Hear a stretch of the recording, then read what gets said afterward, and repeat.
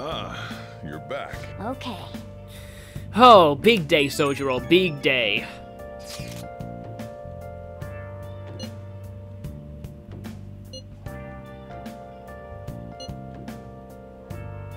Oh yeah, Yusuke's not on this chat, is he?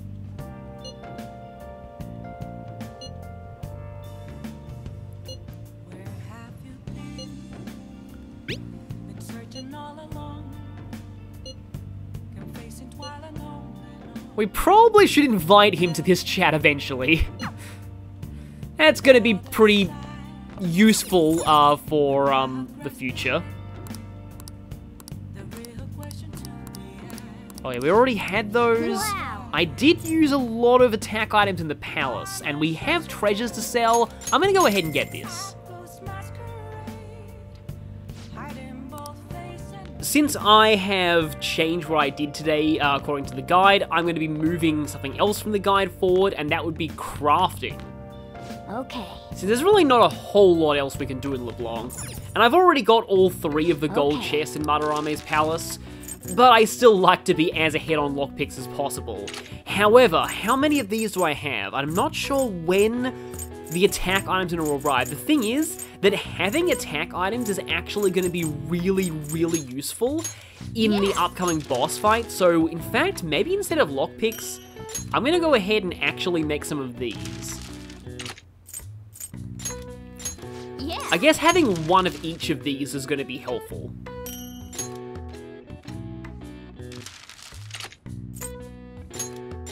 Yeah. I'd ideally like more, but trust me when I say these are really helpful in the Madarame boss fight, in Royal at least. Not so much in the original game, but definitely in Royal. Well then.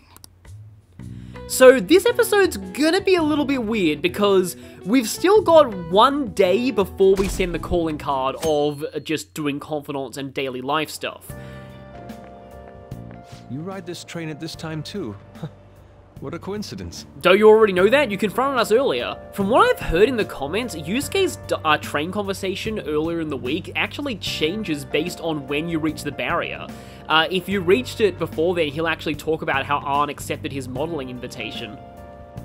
We finished investigating the palace. All that's left is the calling card. When are you going to send it? And yeah, let's just do this first.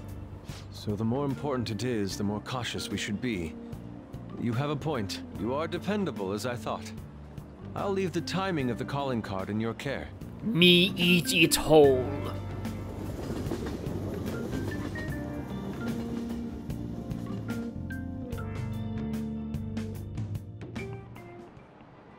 Oh, have you heard? Oh, she's not saying hi, everyone.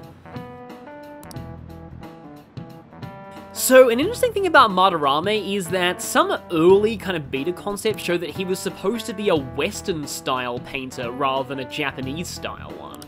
I like that they changed it to Japanese style for reasons that I'll get to soon.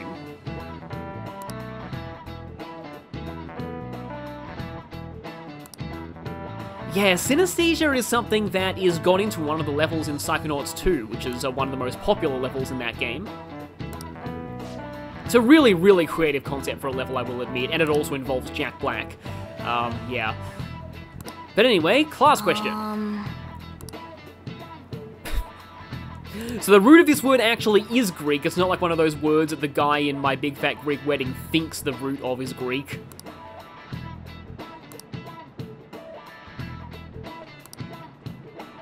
So yeah, sin in this case would be together.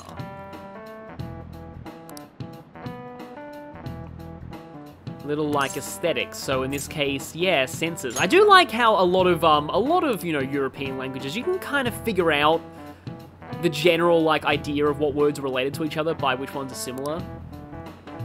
So in this case, the full word would be senses coming together. Nice. This is it. Good. Not really sure we're going to be having a snack because I know where we're going after this, and it's a little weird.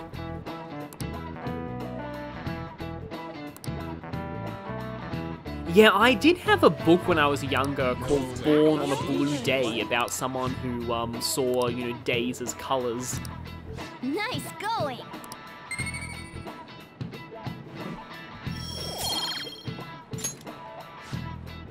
Wasn't there that person who painted pie as a landscape? I see.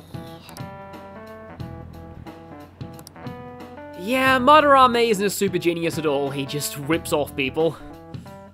Rips off young people specifically.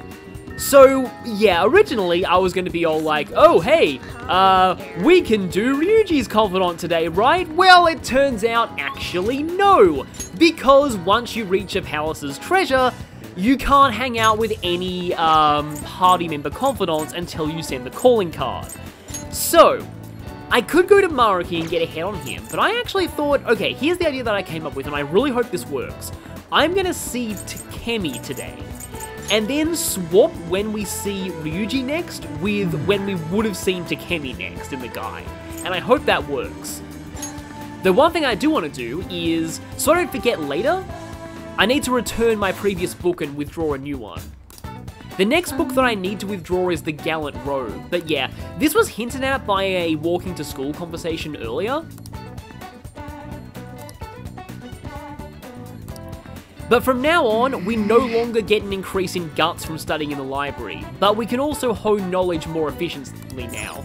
Or efficiency now, Anyway, yeah, I need to return a book. Returning the Alluring Dancer. What would you like? And yes, as I said, we need to get The Gallant Rogue, which, yeah, conveniently is available to rent after Yusuke joins the party.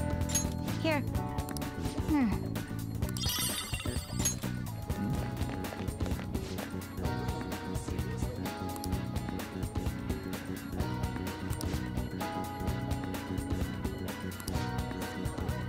Honestly, I really don't think anybody's gonna miss Shujin. I'm pretty sure that, like, all the social media posts from people graduating Shujin can be summed up as, I'm free! I'm free! I'm free! Hey, you have something to say.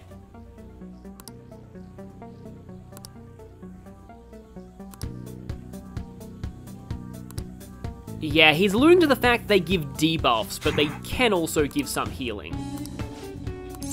No, I don't have enough guts to talk about the bag. I want to make a... Well, actually, you'll be the one making a purchase, because I want to sell all of my Madarame treasure. And that's because very soon we're going to actually be needing a lot of money. I need to be a lot more stingy with my cash from now on. Basically, we're going to be starting a confidant soon that requires you to spend money every time you see them. And obviously, that's going to be kind of awkward.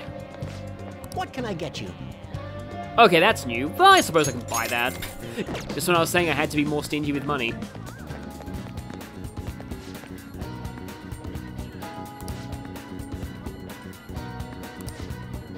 I'm not sure if a lot of art galleries really allow dogs. I mean, unless they're guide dogs. Hello, old people. What gossip do you have today? You know, I can honestly agree. Huh, that's really ominous.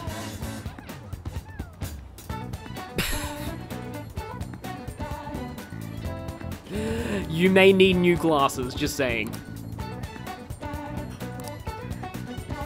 That is actually a hint towards something that we can't fully do just yet, though.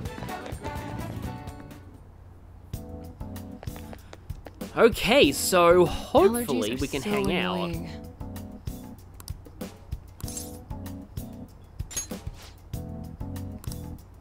Yep, Matador. Please head to the exam room. So this is off script, but it will actually be giving us access to, SP adhesive, since this will be rank 5. This is honestly a lot, nicer than you usually act, letting us go straight home. Hello? Seems like we didn't get knocked out particularly badly that time either.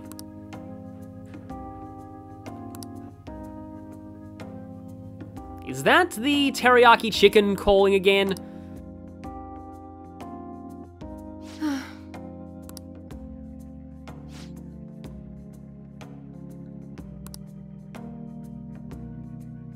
You know, from everything we've heard of Oyamada, this is probably a good thing.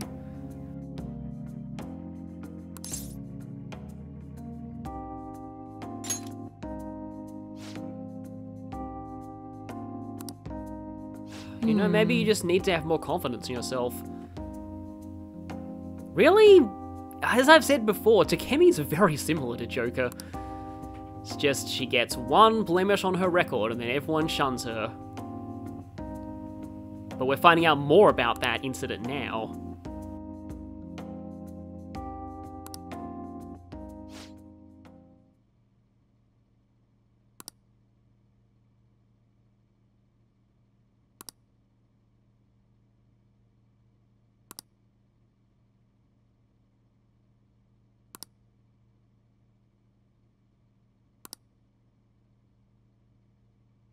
Yeah, I had a feeling he was the culprit.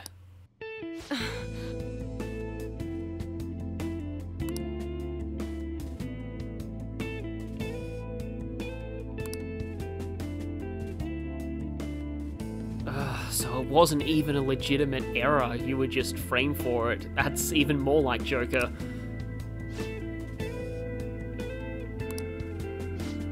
And yet, that guy is still in charge of a major hospital, and you're left just at a rundown clinic nobody cares about.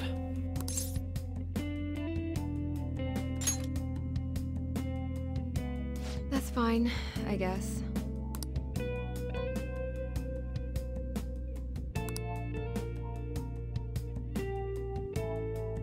I mean, the freedom's kinda nice. But yeah, I could kinda tell where this is going. I mean, if we don't have it, this should be harmless, right? Oh, exactly what she's saying. And here the options actually do give points, so that's good as the best one. And sparkles already. Hey. This late, huh? Well, why do I get the feeling we're only halfway into the game?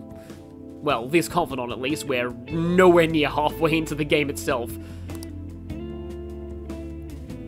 Medicine is a special price, a special very, very, very high price. It's worth it, but it's a very high price for now. We'll get cheaper a little later into the Confidant though. Alright. Though I don't think we'll actually be able to come and buy your stuff until tomorrow, but we're sending the calling card tomorrow.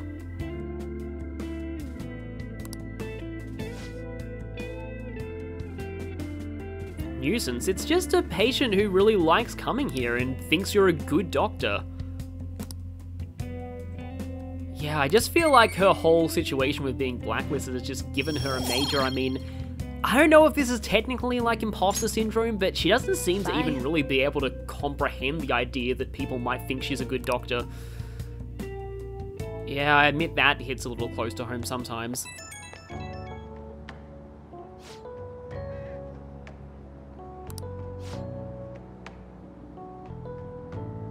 Well, we were probably bound to find out eventually, and I think she was ready to tell. And here it's, yeah, about Miwa-chan. First person, huh?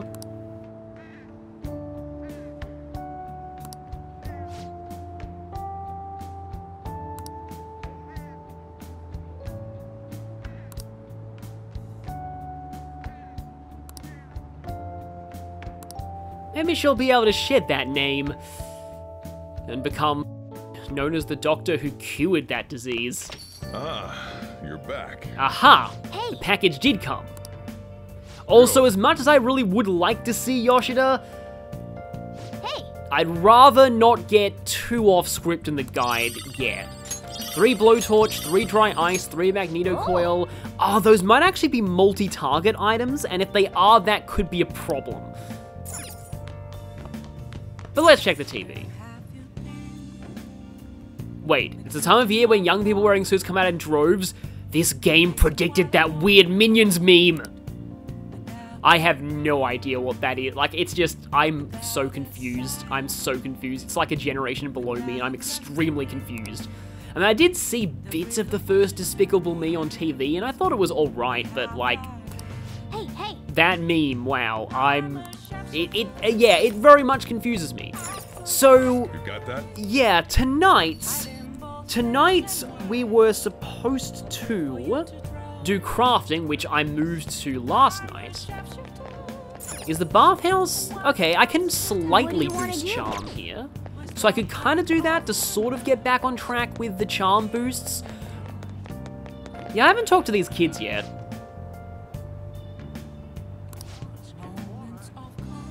Oh no, you're gonna get like not caught up with that. I felt that guy's like, hell, like if you see a kid saying, oh, you shouldn't watch that kiddie stuff, it's lame, you know that they just have an entire room full of Featherman memorabilia secretly. But yeah, show definitely has history. I mean, it has been in the series since Persona 2. I think tonight I'm just going to play it safe and go for an increase in charm at the bathhouse. But, because this has just been a part covering one day, I'm gonna be doing something else in this episode. I promised that I'd talk about DLC personas eventually. And now we've unlocked both itemization and traits, I think now is the perfect time. There's still one aspect of DLC personas that I can't discuss yet, like in full detail, but it'll all make sense at the end of the third palace. These are the paths you have So walked. DLC personas, when you have them, will appear in the compendium. You can summon them from the compendium for the first time for free. This persona? Every other time will require you to pay for them. Also, once you have a DLC persona downloaded, then you will be able to fuse it just like a normal persona. Not terrible, but not impressive. Oh, you have no idea. Those are the wrongest words possible to describe Kaguya. Even though you confuse these normally, I'm not going to be doing that for this playthrough. And also note that they do not count towards compendium completion. And now, let's go over all of the DLC personas. With one royal exclusive exception, all DLC personas come in sets of two, the regular version and the Picaro version. Picaro is Spanish for rogue or rascal and refers to the picaresque genre of Phantom Thief stories, but in Japanese it's interestingly written with the kanji meaning thief god. In gameplay though, they're just recolors, usually with higher level than the original and slightly different learn sets. Also, the regular persona will always itemize into a piece of armor or accessory, while the Picaro persona always itemizes into a skill card. I'll now be covering the vanilla Persona 5 DLC personas in level order. Ironically, the lowest level one, Kaguya the Moon Princess from Persona 4, happens to be the most busted of the vanilla DLC personas. So Kaguya has a pretty solid magic stat for her level, and has some pretty good immunities, a weakness to fire, but that can be covered with skills. Her unique trait is Inviolable Beauty.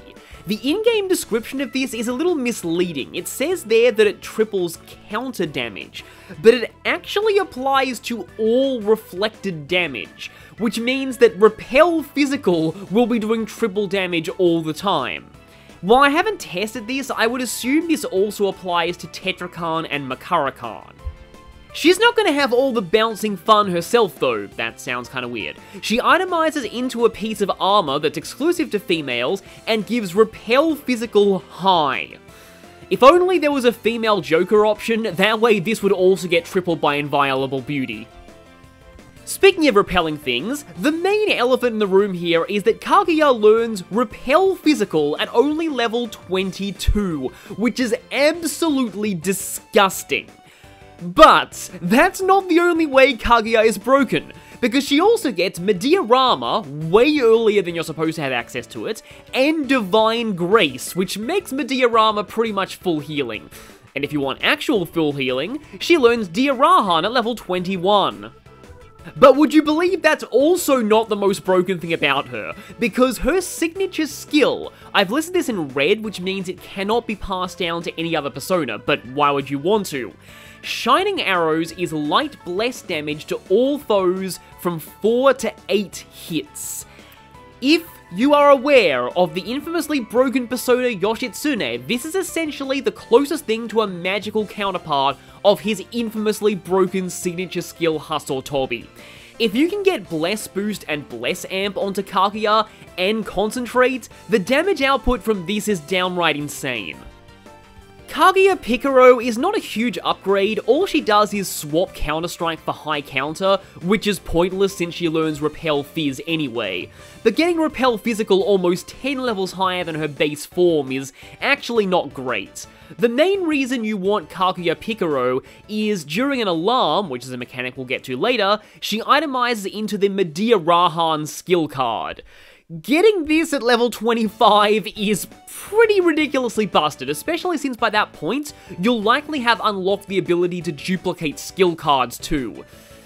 Overall, just the base form of Kaguya alone is incredibly broken, so I would recommend not using her if you want any challenge in the early game. Japanese progenitor god Izanagi and starting persona of Yu Narukami in Persona 4 is the second DLC persona we'll be covering. His main asset is his unique trait, Godmaker.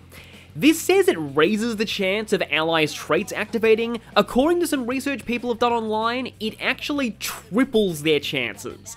So, Ryuji's Raging Temper is normally a 20% activation rate, it's 60% with Izanagi equipped, which is incredibly powerful early on. You'll also have 60% chances of Arn reducing SP costs. Yusuke, I'm not even sure how this interacts with Yusuke, honestly. If it really does triple it, that would make your party almost immune to physical attacks as long as Yusuke is present. He itemizes into an accessory that gives Life Surge, increasing max HP by 30%. There's an accessory you can get with this in town, but it's incredibly expensive. His exclusive skill is Cross Slash, which is 2 hits of heavy physical damage to one foe with high accuracy. I've not used this myself, but I'd assume this is incredibly powerful for the early game. Other than that, he has balanced stats all round, a weakness to wind, but an immunity to curse is pretty nice. The main thing you want to use him for is Godmaker though. His Picaro form swaps Tarukaja for Rakukaja, but most notably also swaps Dodge Fizz for Null Fizz. Of course, if you have Kaguya, this is outclassed by Repel Fizz, but having Null Physical at only level 25 is not bad. I wonder if this is a reference to how easy it is to get Null Physical early in Persona 4 via Magician Shuffle Time. He itemizes into the skill card for Growth 2, or Growth 3 during an alarm. Growth 3 lets a persona gain 100% experience while it's inactive, so this is great for training up personas that you don't want to have equipped at the moment. And if you can replicate this skill card, there's nothing stopping you from giving it to all your personas. Not as broken as Kaguya, but Godmaker is still an amazing trait. Next we have the tragic Greek poet Orpheus and starting persona of the protagonist of Persona 3. His unique trait is Circle of Sadness, which gives Joker 4 auto-revives with 1 HP per battle. With this, you're pretty much never going to have Joker die, and it goes some way to mitigating that weakness to Curse, as it means that you're weak to Mudo instant death skills. He itemizes into the Hades Harp, which gives a slight agility boost, doubled thanks to the glitch, remember, and also Null Brainwash, which is an especially good status to nullify. Now I will say though, there is a way to get Null Brainwash accessories without DLC. But it comes a little later in the game, so this can be good to get if you want to go for DLC early. Orpheus brings back his unique skill Cadenza from Persona 3, except this time it's no longer a fusion spell requiring Apsaras.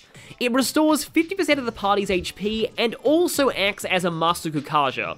Overall pretty solid. The main thing holding it back is that Royal added a different variant of Orpheus as DLC, and it came with an even more busted version of Cadenza.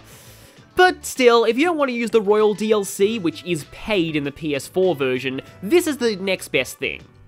Other than that, Maraku Kage at level 30 isn't bad, but Orpheus doesn't have great stats or skills overall. I'm actually not sure if Endure stacks with Circle of Sadness, but if it does, that's 5 auto revive, which is kind of silly. His Picaro form learns some much more significant skills though. Swapping Maraku Kage for Mataru Kage, and level 33 is quite low for that skill. Mataru Unda is also pretty solid to have, and Argidyne in the 30s is also a pretty early point to have a heavy tier magic spell, especially with Fire Boost. Speaking of heavy tier fire skills, that's what he itemizes into, the skill card for Argidyne or Maragidyne. And at the point you can get it, a Maragidyne skill card is kind of stupidly powerful. So, Orpheus may not be as obviously broken as, say, Kaguya, but then again, what is? He's still a pretty solid DLC option. Daughter of the King of Crete in Greek mythology, and the one who gave Theseus the ball of yarn he used to navigate his way through the Minotaur's labyrinth, Ariadne is one of my favourite DLC personas because she's from Persona 4 Arena, making this one of her few appearances in an RPG Persona game. She's also one of the ones with a busted trait, Tag Team. When you baton pass from someone else to Joker, and Joker uses an item with Ariadne equipped, that item is not consumed. This is most useful once you have access to Somas, which are a full HP and SP heal on the entire party. Effectively, this gives you infinite Somas, which is completely busted. Provided you can knock down an enemy and get a 1 more. She itemizes into the red string, which gives auto Tarukaja to the bearer and a really big boost to luck, even more so with the stat doubling glitch. This is great for critical hit based builds, although you may want to note that critical hit rate is capped at 60% in Royal. Her unique skill is Beast Weaver, and unique is right. This inflicts colossal physical damage to one foe. In fact, it is the single strongest physical skill in the entire game. But it comes with a caveat. After you use it, Joker's attack is permanently lowered for the rest of the battle. And this is not a debuff, it's a permanent modifier that stacks with debuffs. So this attack reminds me of Overheat or Draco Meteor in Pokemon, except you can't negate it with a white herb. Ariadne also learns some other pretty solid skills. Apt Pupil combined with Miracle Punch means Miracle Punch will nearly always crit. Fortified Moxie to raise critical rate even further while ambushing, which you will be doing almost all the time. And Evade Fears is kinda solid, though it's no repel physical. She also learns Charge fairly early. Ariadne Picaro comes at a significantly higher level than her base self, though this doesn't matter when you can summon her from the Compendium once for free. And she has a higher strength stat, swaps out Fortified Moxie for Heat Up, which can be nice for emergency SP restoration, but most notably, swaps Attack Master for Auto Mataru. Ariadne Picaro is in fact the earliest source of Auto Mataru in the game, and that is an incredible skill. This is also the skill card she itemizes into, and you don't even need an alarm for it. That's basically the main reason you want Ariadne Picaro, but it's a very, very, very good reason. Auto Mataru is amazing. Izanagi, after failing to save his wife from the underworld and being stained in its filth and gore, Magatsu Izanagi. His unique trait is Hollow Jester, which is situational, but in those situations is one of the best things in the game. It boosts damage by 40% for every enemy in the battle that has an ailment, and this stacks, by the way. Against bosses and single targets, it's usually not that good, especially if they're immune to ailments. But in mob fights against large numbers of enemies, especially combined with his exclusive skill, Magatsu Mandala, medium curse damage and a chance of confuse, fear, or despair to all enemies, I have seen people deal some of the highest damage possible in this game through Hollow Jester. But it may not even be necessary if all the enemies get inflicted with fear, because you can use Ghastly Wail to instantly kill them. He later learns Bloodbath for even more chances to inflict ailments, and Heat Riser to buff all the stats of one ally. This is the earliest source of Heat Riser in the game, however I will say Heat Riser is not as useful in Royal, as there's kind of a full party version that has a drawback that can also be negated.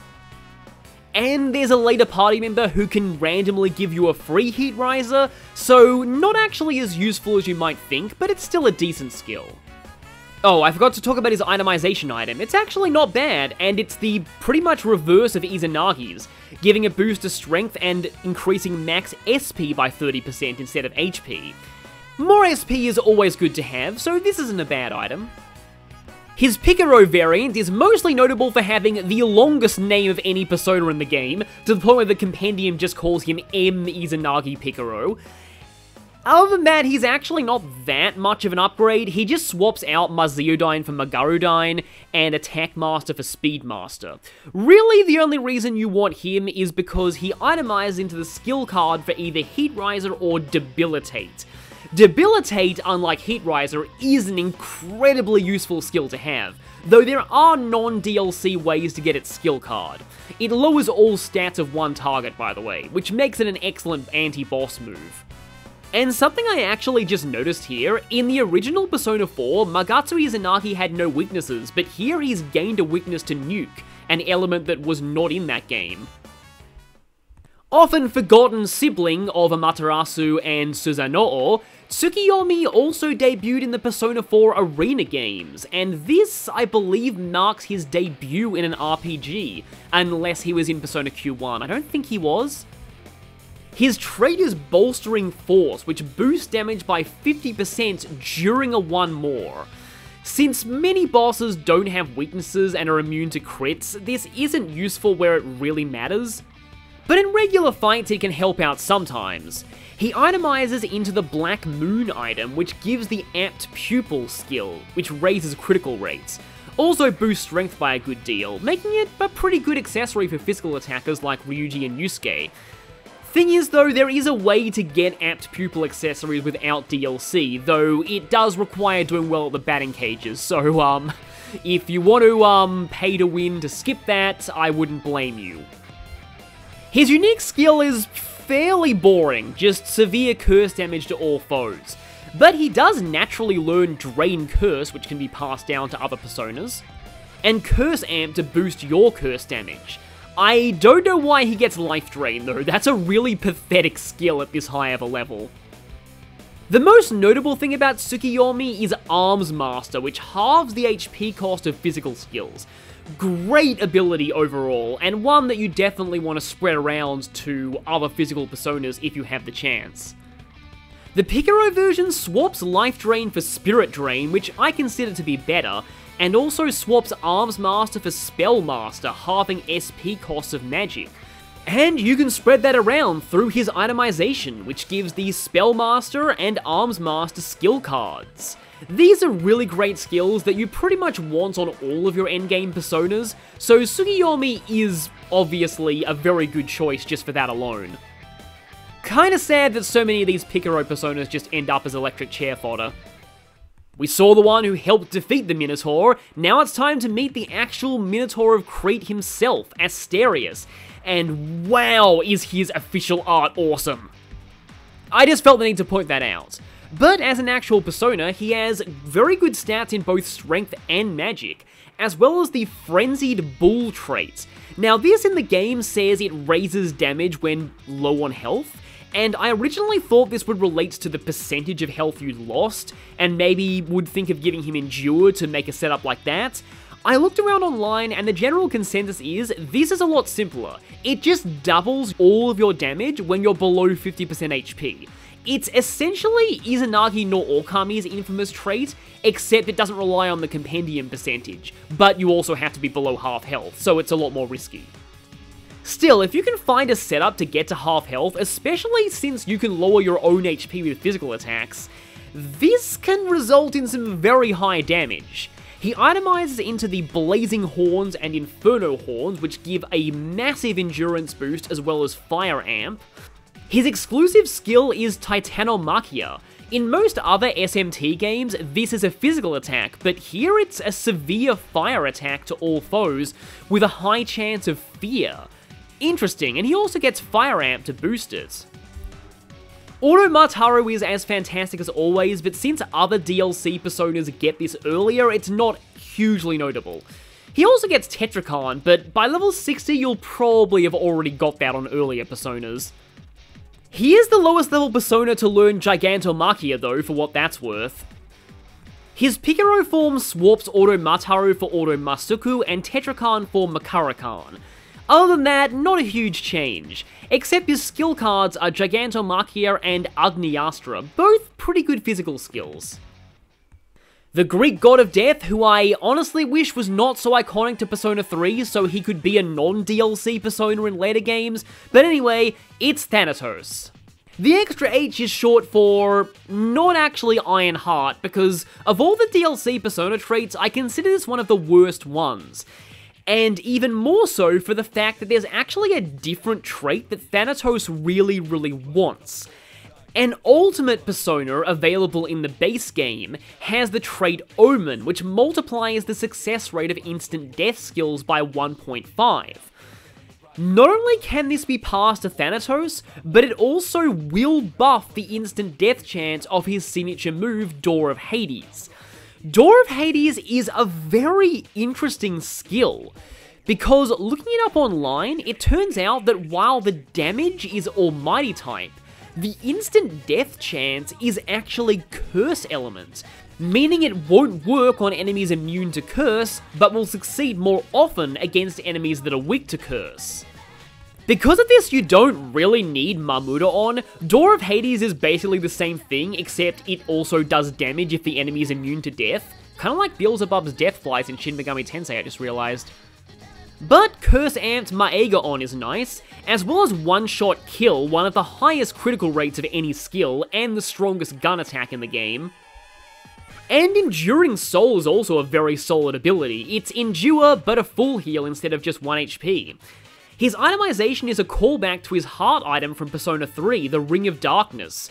It just gives Evade Curse, which I don't consider to be that great. In fact, didn't the original Ring of Darkness outright null Dark? So it's kind of a downgrade, but at least it gives a bit of a magic increase. Thanatos Picaro I find one of the cooler looking Picaro personas, and he learns Mudo Boost instead of Curse Amp. Logically, this would affect the instant death rate of Door of Hades, so that sounds like a useful skill to have. Not so useful is swapping Fortified Moxie for Adverse Resolve, which requires you to be ambushed in order to work. His skill cards are interesting though. Maegaon is heavy curse damage to all enemies, but Demonic Decree is a curse-based skill that halves one enemy's HP. Overall, it's one of the more unique skills in the game, but I don't really find it that useful since most things you'd want to use it on are weak to instant death curse anyway, and well, you've also got Door of Hades. But hey, at least the skill has novelty value. Thanatos being resistant to physical is also pretty nice. Officially representing Messiah myths across the world, but in a lot of ways being heavily based on one in particular, it's Messiah, the highest level DLC persona in the vanilla game.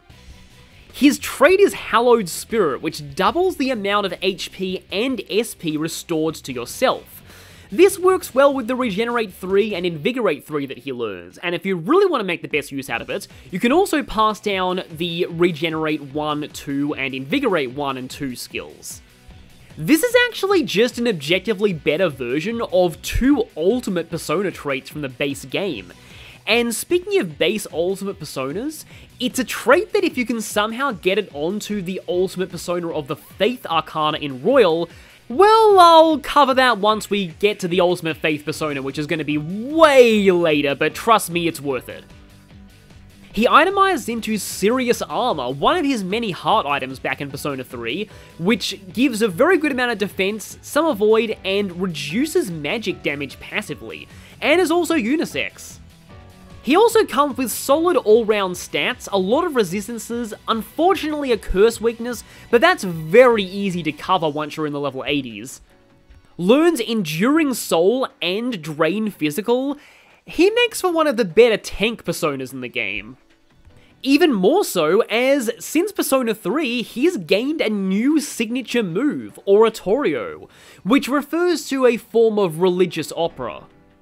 As a bit of random trivia, Monty Python actually made an oratorio adaptation of Life of Brian, which is apparently the only comedic oratorio in existence. Anyway, it's a full heal to all allies and removes their debuffs. Finally, a very notable thing about Messiah's skill set is Almighty Boost. Messiah and a Royal exclusive DLC persona are the only two to learn this naturally, and it's otherwise only available randomly via network fusion.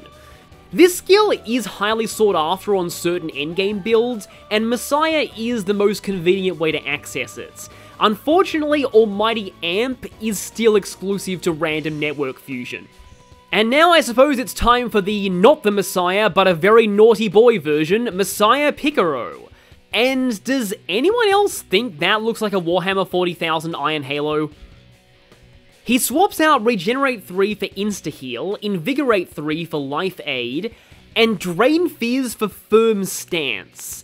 Firm Stance is one of my favourite skills for the late game, so it's nice to have that, but here you miss out on those gradual recovery skills that benefit from Hallowed Spirit, and also Fizz Drain, so I prefer the regular version of Messiah.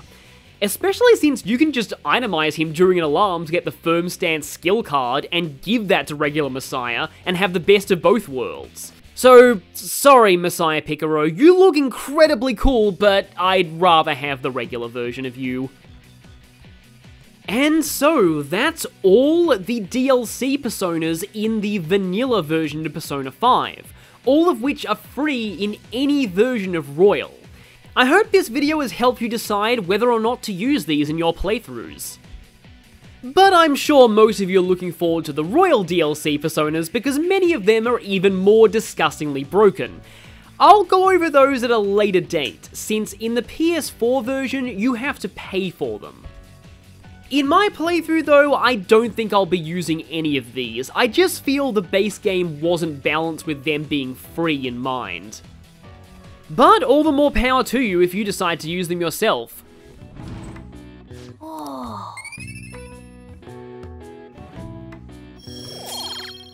So with this I should be pretty much back on sync with the guide in terms of charm, hopefully. So really the only way I'm out of sync is on Chariot, but I'm one ahead on Death, so as I said at the very start of this playthrough, you don't need to worry too much about guides in this game. There's a lot of room for freedom and improvisation. But we have a train day today, so according to the guide, we're going to be reading Buchiko's story, which raises kindness. This is a reference to the story of Hachiko, who supposedly kept going to the same train station and waiting for his master, even though his master had passed away. It's also referenced in The World Ends With You. Basically, any Japanese work set in Shibuya will reference this.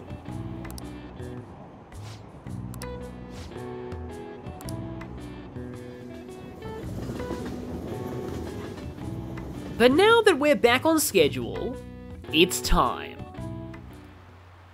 Alright, let's begin. After this. Oh, actually, wait, no, this is important. Okay, I'm glad this happened because I forgot to talk about this. It's actually relevant to what we're doing today. So, we're basically participating in Cleanup Tokyo Day. Yeah, I had a day in my primary school called Cleanup Australia Day, so this just reminds me of that. Yay, we're all going on a school excursion to the park to pick up people's rubbish. Okay, quiet down. Will take place on the 30th.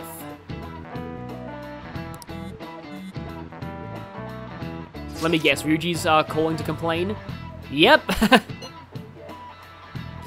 Yet another reason why the principal is a jerk. Scandaled up the school's rep. I love it when people invent new verbs.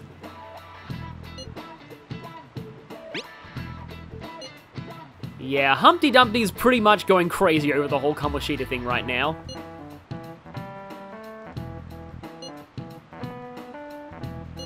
I mean, yeah, but we really don't want another Kamoshida situation to happen.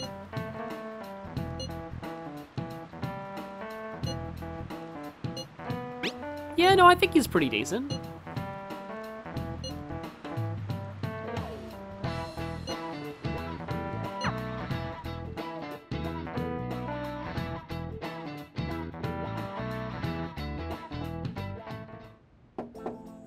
It's open. Oh, and we have Ryuji's counseling session today too. What's up?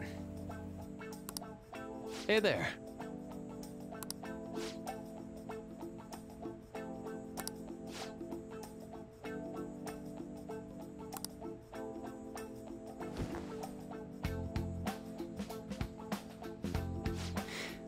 I mean, it would feel pretty weird to do this in this very medical-looking room.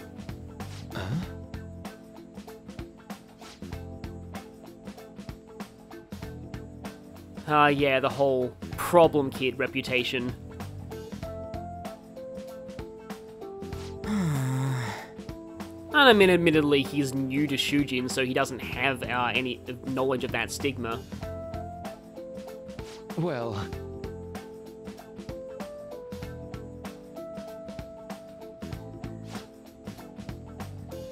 I can tell Ryuji's facial expression relaxed a lot there. How about it?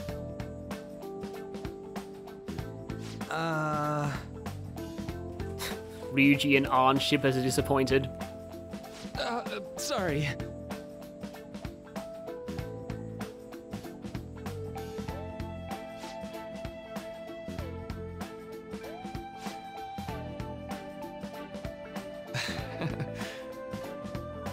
Yeah, I mean, you're probably not supposed to talk about that kind of thing with him. I'm sorry.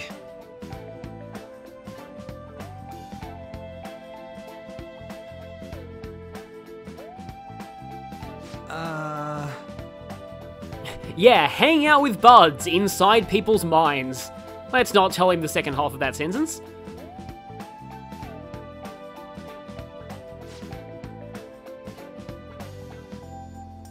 Yeah, so he probably had to read his records and see that.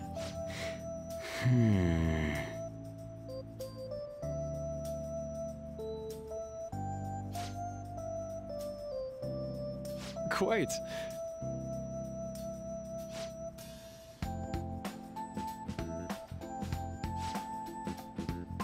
So yeah, the art book actually has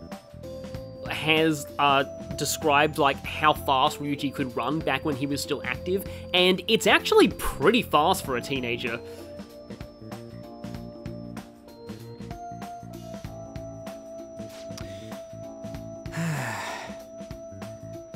Way more important stuff now, huh? As Maruki's saying. Well, as long as Ryuji doesn't explain exactly what that very important stuff is. Yeah. I mean, he still has some good experiences from the whole track team thing. I know. What the hell? That voice clip, I think, was quite well timed.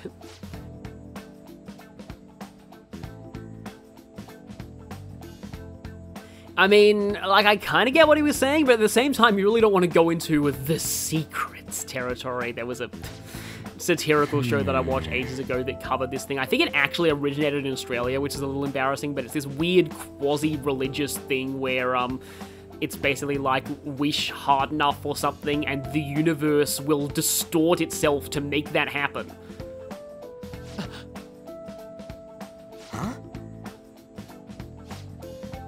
I think some pretty high-profile US actors actually got into it too.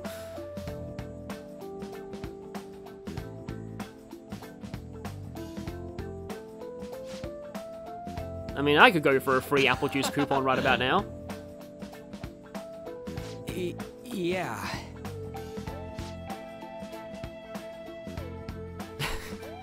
It's a weird thing to be saying to someone, but then again, we in this world hang out with a lot of people who can be described that way. I suppose Ryuji doesn't really like people who are normal.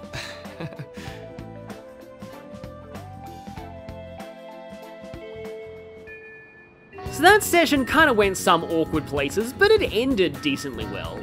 The thing that I was going to cover though is if we check the calendar now, On the 30th, it says school cleanup event. The thing to know about this is, the game will actually not let you send the calling card on this date. In fact, I don't think it will let you send it here either. Basically, the 30th, there is a plot event then that has to occur on that date. And you cannot go to the palace or send the calling card then. So remember that when you're planning out for the deadline. You need to make sure to send the calling card on any day that is not the 30th. But that's not going to be a problem because we're going to send the calling card today. See you next time as we steal Madarame's treasure.